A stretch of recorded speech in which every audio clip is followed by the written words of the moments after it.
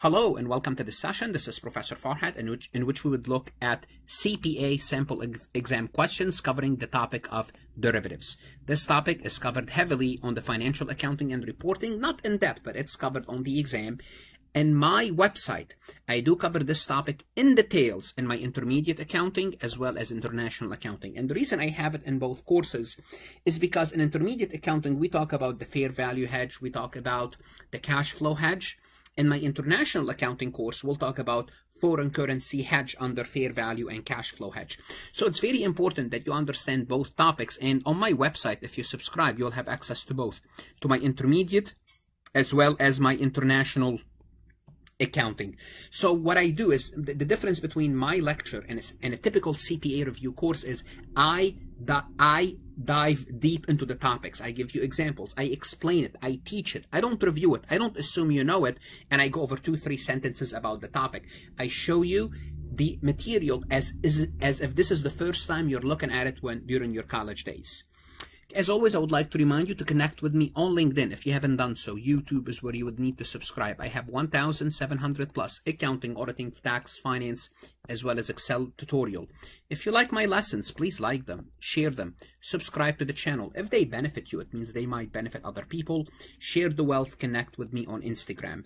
As I was saying on my website, farhatlectures.com, this is where you find more information about topics like derivatives, either in my international accounting course and in my intermediate accounting courses. Again, one subscription gives you access to everything, so you don't have to kind of subscribe for each course separately. And if you're studying for your CPA exam, I have plenty of resources that's going to help you succeed at those 10 to 15 needed points to pass your exam. So let's take a look at the first question, just to get a feeling about this challenging topic of derivatives. The first question: which of the following is among the criteria that need to be met for a derivatives to be designated as a fair value hedge? Now, the first thing we have to understand is, do we know what a fair value hedge is? Like, generally speaking, if somebody asks you, do you know what a fair value hedge is and what is it used for? Well, a fair value hedge, it's a hedge. And what is a hedge? What's the word of hedge? Hedge is to offset, to reduce. To reduce what? To reduce the exposure to the changes of the fair value of either an asset or a liability. You might have an investment in stocks.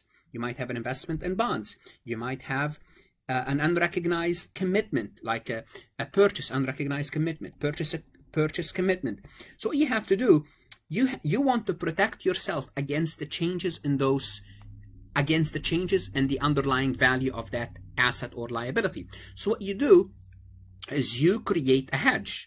But when is the derivatives considered a fair value hedge? We can call it a fair value hedge. What do we need? Let's take a look at the first statement. There's a formal documentation of the hedging relationship between the derivative and the hedging item.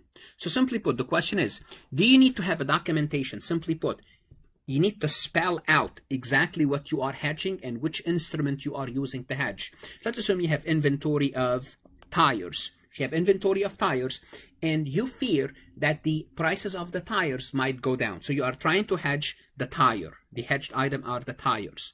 Now, can you buy some sort of a policy, some sort of a hedging instrument that's going to protect you? Yes, you might buy put option to sell rubber. So simply put, if the prices of your tires go down, you have a put option, the right to sell rubber. Like maybe you will buy, 2,000 pounds of rubber, put option. So what's going to happen as the tires goes down, the hedged item goes down, your put value goes up. So you are hedged. Do you need to document this policy to be a fair value? And the answer is yes. So the fair value hedge would require documentation. So you have to have an official policy written down to be considered a fair value. Now, why is that important? Because it makes a difference whether it's a fair value of a cash flow, and we'll see that shortly. So as soon as you say one is correct, so you can take out B, you can take out D. So all we have to know now is the hedge item is specifically identified, and I already told you, yes, the hedge item must be specifically identified. So in your documentation, if you said, I bought the rubber, the put on the rubber, you have to specify what are you hedging. I'm hedging the tires that's in my inventory. Therefore, the answer is C. So it's very important to know what are we looking at in terms of the hedged item and the policy. If we know the policy, if the policy is documented, you're looking at a fair value hedge. In other words, you're identifying exactly what you are trying to do. Let's take a look at a second question. In a perfect hedge, which of the following would have no possibility of occurrence? So if you have a perfect hedge, well, the answer is going to tell you what a perfect hedge is. Think about the word perfect hedge. Hedging is offsetting the risk. So what we are saying here, you have not even a hedge. Hedge is to protect yourself. You have a perfect hedge. So exactly, when you have a perfect hedge, what exactly are you eliminating? You're eliminating losses and gains. You don't want to worry about losses and gains. So one, gain on the derivatives instrument. Which of the following would not have the possibility of occurring? Yes, that will occur. You will have a gain on the derivatives instrument. That will occur for sure. Okay, for example, if we go back to the tires and the put option on the rubber, the derivatives instrument is the put, right? To sell the rubber at a certain price. Even the price goes down, you still have to write to sell it at 50. Let's assume the price dropped down to 40 for rubber, you make a $10 profit. So, gain on the derivative instrument, would you have that? Yes, you would have that. If you have a gain. Loss on the hedged item, that will happen too, because it's a perfect hedge. When the put have a gain, this is the derivatives instrument is the put. The hedged item, which is the inventory, the tires, if you have a gain, the tires will have a loss. And if it's a perfect hedge, you will have a loss exactly of $10. So if you have a gain of $10, you will have a loss of $10. So in a perfect hedge, which of the following would have no possibility of occurrence? Gain and losses would happen, so both will happen, but the result is the net effect is zero. Therefore, both will happen, but the net effect is zero. In a perfect hedge, both will happen. That's why it's a perfect hedge. If the instrument goes up, the item that's being hedged goes down. If the item being hedged goes up, the instrument that's being used goes down in value. And if they are perfect, those changes, they don't have to be like 100% perfect. In other words, you don't have to have like exactly 100%, but close enough that the loss or the gain is in material. So that's what we're looking at. The gain and the loss is in material. Okay, let's take a look at this question. The risk of a significant number of unsecured account receivable with a company in the same industry is referred to as what? So here you are being asked to determine, do you know what a concentration of a market risk or a concentration of a credit risk is? Does it fit this definition? A significant number of unsecured account receivable, or it's neither or both? Okay, so what is an account receivable? Account receivable is when you sell on credit. You sell on account for customers. And what happens when you sell on account for customers? When you sell on account, there is a risk. You're selling on credit. There is a risk. In other words, when you sell on credit, there is a risk that you may not get paid. So that's the risk. So you have a credit risk. So the risk is a credit risk. Now, what does it mean, concentration in credit risk? Well, concentration means you are selling to different companies. Listen to me. But those companies are in the same industry. I'll give you a case in point. I lived the 2007-2008 financial crisis. I lived it means I was working at a CPA firm during that time. So I saw how things were evolving. And we had a lot of customers that were involved in real estate. And guess what happened? Because we had a lot of account receivable from these customers, the CPA firm had a credit risk. Why? Because these companies, they were bellying up, they were going out of business. So they could not pay, or we had to give them a reduction on their bill.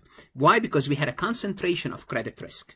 And this is what concentration in credit risk. You have too many account receivable in the same industry. Now, sometimes you could also have too many account receivable in the same location. For example, if all of your customers are located in one particular geographical area, let's assume the Pocono in Pennsylvania. And in the Pocono, you have 2 or 3 major employers. For example, I used to live in that area. So for example, in Pocono, you have a company called Sanofi. It's a major employer. And the second major employer besides Sanofi, I believe the Pocono Medical Center, Pocono Medical Center. So those are the 2 major employers. And they employ, I would say, 60 to 70% of the people in the area. So if you're selling on credit to businesses in the Pocono, in a particular area, and somehow Sanofi moved out, or the Pocono Medical Center closes out, or they lay off people, you have a concentration of credit risk because you are located in a particular geographical area. It doesn't have to be only industry. Sometimes it happens to be in a particular geographical area. But the answer for this is B. Let's move on. Let's take a look at this question. Which of the following cash flow hedge transaction are reported on the income statement? Now, what is a cash flow hedge? Because we looked at the fair value hedge, and those are the things that I cover on my website. So what is a cash flow hedge? Cash flow is to hedge your exposure to cash flow risk that result from the variability of the cash flow changes. So let's assume you are receiving money, okay? Like you have a loan and you're going to be receiving money from that loan. Well, guess what? This is a cash inflow. You need to have a cash flow hedge. Why? Because your concern is receiving money, or either if you have a loan, receiving money, or if you issued a loan, you're going to be paying money, or the opposite, whatever. Once a cash flow hedge is considered, once a hedge is considered a cash flow hedge, okay, which of the following transactions are reported on the income statement? That is the question. Well, you need to know that it's a fair value hedge, and we talked about the fair value hedge. That's what's reported on the income statement. If it's a cash flow hedge, it's reported in OCI until it's settled, then it goes into the income statement. Therefore, a cash flow hedge, where would it be reported? It would be reported the gains to the extent they are effective on the income statement, the losses on the income statement. Therefore, the answer is C, as in Charlie. Once again, I am not going to tell you, from this recording, you're going to learn everything about the cash flow hedge and the fair value hedge and the foreign currency hedging. But that's why I'm going to refer you to farhatlectures.com, where I do cover those topics in details in my intermediate accounting courses and my international accounting course. And I have plenty of resources, 2,000 plus CPA questions. Again, once you subscribe, you have access to all my resources, not only a particular course, for one subscription. So the value is a lot. Don't shortchange yourself. You're going to study for your CPA once in your lifetime. It's a lifetime investment that's going to pay dividend over 20-30 years. Take it seriously, study hard, and stay safe during those coronavirus days.